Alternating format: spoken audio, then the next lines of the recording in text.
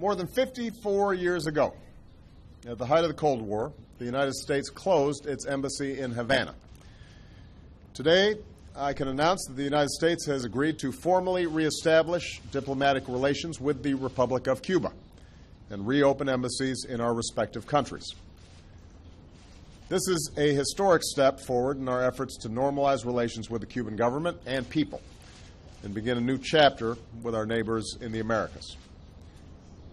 When the United States shuttered our embassy in 1961, I don't think anyone expected that it would be more than half a century before it reopened. After all, our nations are separated by only 90 miles, and there are deep bonds of family and friendship between our people. But there have been very real, profound differences between our governments, and sometimes we allow ourselves to be trapped by a certain way of doing things. For the United States, that meant clinging to a policy that was not working. Instead of supporting democracy and opportunity for the Cuban people, our efforts to isolate Cuba, despite good intentions, increasingly had the opposite effect, cementing the status quo and isolating the United States from our neighbors in this hemisphere. The progress that we mark today is yet another demonstration that we don't have to be imprisoned by the past. When something isn't working, we can and will change. Last December, I announced that the United States and Cuba had decided to take steps to normalize our relationship. As part of that effort, President Raul Castro and I directed our teams to negotiate the reestablishment of embassies. Since then, our State Department has worked hard with their Cuban counterparts to achieve that goal.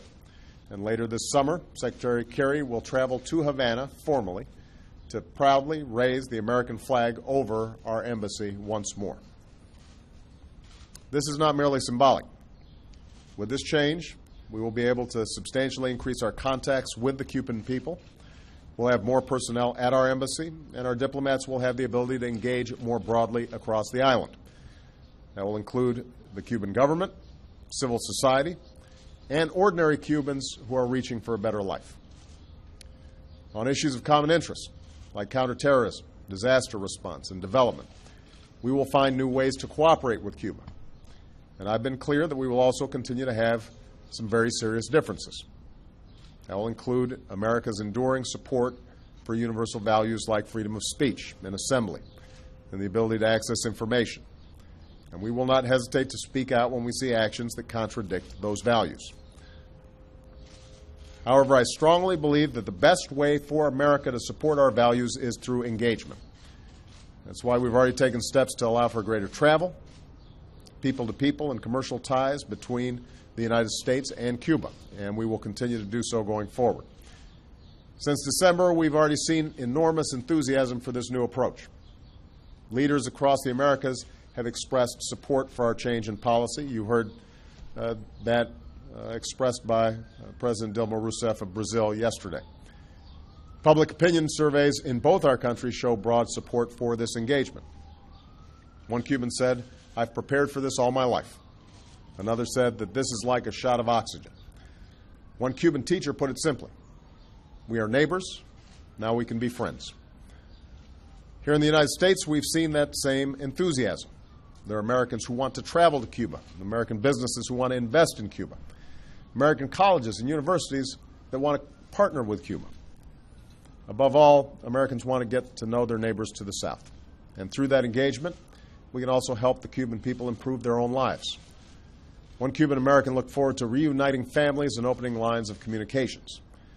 Another put it bluntly, "You can't hold the future of Cuba hostage to what happened in the past." And that's what this is about, a choice between the future and the past. Americans and Cubans alike are ready to move forward. I believe it's time for Congress to do the same. And I've called on Congress to take steps to lift the embargo that prevents Americans from traveling or doing business in Cuba. We've already seen members from both parties begin that work. After all, why should Washington stand in the way of our own people? Yes, there are those who want to turn back the clock and double down on a policy of isolation, but it's long past time for us to realize that this approach doesn't work. It hasn't worked for 50 years. It shuts America out of Cuba's future, and it only makes life worse for the Cuban people. So I'd ask Congress to listen to the Cuban people, listen to the American people, listen to the words of a proud Cuban American, Carlos Gutierrez, who recently came out against the policy of the past saying, "I wonder if the Cubans who have to stand in line for the most basic necessities for hours in the hot Havana sun feel that this approach is helpful to them." Of course, nobody expects Cuba to be transformed overnight, but I believe that American engagement through our embassy, our businesses, and most of all through our people is the best way to advance our interests and support for democracy and human rights. Time and again, America has demonstrated that part of our leadership in the world is our capacity to change. It's what inspires the world to reach for something better. A year ago, it might have seemed impossible that the United States would once again be raising our flag, the Stars and Stripes, over an embassy in Havana. This is what change looks like.